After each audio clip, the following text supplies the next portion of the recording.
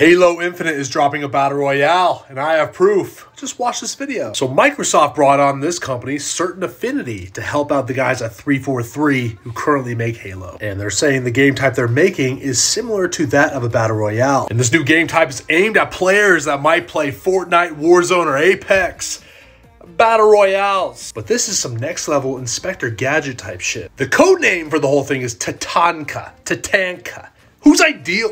Whatever that says. So I actually looked up the name, Tatanka. Who is that? Why is that significant? Well, it's a wrestler. But so what, Rob? Well, look at this. Tatanka reached the peak of his success by winning a 40-man Bash in the USA Battle Royale. The man is known for a Battle Royale. And lastly, there's even settings that have been leaked that look like you'd be playing a Battle Royale. So if you're one of the people that didn't want a Battle Royale in Halo, well, get ready, dude.